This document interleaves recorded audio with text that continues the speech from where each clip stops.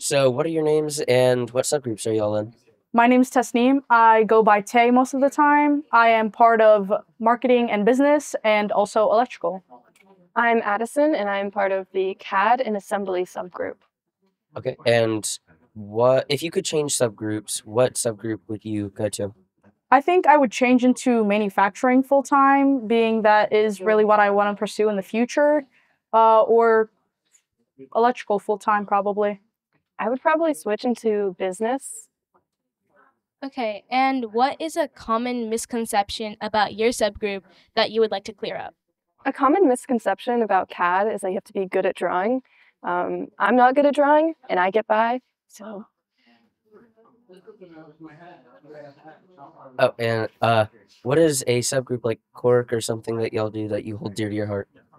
For business, we've been doing group therapy sessions like every week or every 2 weeks. So much fun.